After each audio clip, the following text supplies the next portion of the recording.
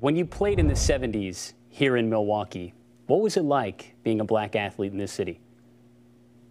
Well, Stephen, but back in those days, there was an unwritten quota system, especially in Midwest cities like Kansas City, Milwaukee, Chicago, Detroit, where you would have no more than six black players, six white players on a 12-man squad. When I was drafted by the Milwaukee Bucks, there was a big clamor around the league that the NBA was too black, too many black faces was what they were saying in the media, just saying it, just out there. And so the Bucks had the #1 pick, and so they drafted Kent Benson because the league wanted white superstars. Kent Benson was drafted as the #1 pick. I was drafted #3. I didn't go #2 to Kansas City because Kansas City had a really good small forward by the name of Scott Webman. His teammate was a college teammate of mine by the name of Richard Washington. He told management, look, Marques is better than Scott Webman. But Scott Webman, Kansas City, Midwest, the quota system, he kind of fit the profile of what they needed. So my point is that it wasn't just overt racism, but there were some racial components going on. I remember Don Nelson, when after my second year, averaged 26 points a game almost, first team All-Pro, one of the top 5 players in the world. Nelly asked me to scale my scoring back from 26 a game to 20 points a game. Now, my point is, Don Nelson, not a racist bone in his body, but the racial component, I believe that if I would have been a white forward, that the league would have intervened and said, well, why is this kid only averaging 20 after averaging 26 as a second-year player? We need our superstars. You got to let him shoot more. And so there are racial components, but in terms of overt racism in this city, for me, the episodes were few and far between, and I've always thoroughly enjoyed and respected and liked being a part of this city. What does it say about not only the Milwaukee Bucks and this city, but also the league, to see the way that they've addressed racism over the last 6 months? Yeah, and it even goes on before that. And you look at Adam Silver, and you look at the situation with the Clippers, my former owner, Donald Sterling, who was a nightmare to play for. He would have his friends come into the locker room, and we're all standing around after games butt naked, and they would just sit there and, just admire our bodies and look at us, and we felt like slaves on the auction block. I mean, a lot of that kind of stuff was going on with Donald Sterling back in those days. I need to write a book about it and probably will. But I just respect the fact that Adam Silver, after Donald Sterling made some of the disparaging remarks he made about Marques Johnson, racially tinged remarks, had swift and decisive action and got him out of the league.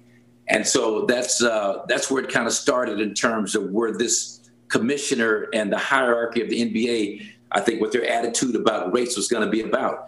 To have what happened last summer, to have the league support the players in terms of some of the stances that they took during that summer of discontent of 2020, to me says a lot about this league and their sensitivity. It's a primary black league, and this league has thrived because of the contributions of African Americans on so many different levels, and for the league to reciprocate that respect and gratitude by some of their actions. Actions is always the key word to me, is really gratifying as a former player.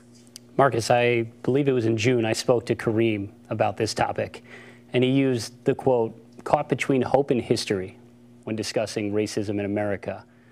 Do you see the type of progress that you were hoping to see from when you were a player to now? Well, yes and no. I mean, there's still some attitudes, and what's happened is that, for example, when Barack Obama was elected president in 2008, a lot of people thought that was going to be the beginning of hope and change, and it wasn't. What it was I thought was a mirror put up reflecting the attitudes of a lot of people in this country. And there were a lot of people upset that we had an African-American president, and then you had a black man living in the White House, and whether that discontent because of that was expressed openly or quietly or subconsciously, I think it was still there. So from that standpoint, there's still a lot of work to be done, but you're not going to have the kind of progress that we're looking for until we pull that scab off. And that's the part we're going through now. It's painful. It's confrontational. To me, there is no growth without pain. And so now we're going through the pain of kind of confronting a lot of the stuff that has been percolating right below the surface for years that people have had blinders to, willingly and unwillingly. But now things are starting to be placed out in the open where we can look at them, talk about them, evaluate them, and then I really hope and pray move forward in a positive direction because of it. Now, Marques was on the call of the Bucks playoff game they boycotted this summer in Orlando. Johnson saying on the air that night that he was proud of that group for their decision, adding, quote, "If not you, then who? If not now, then when?"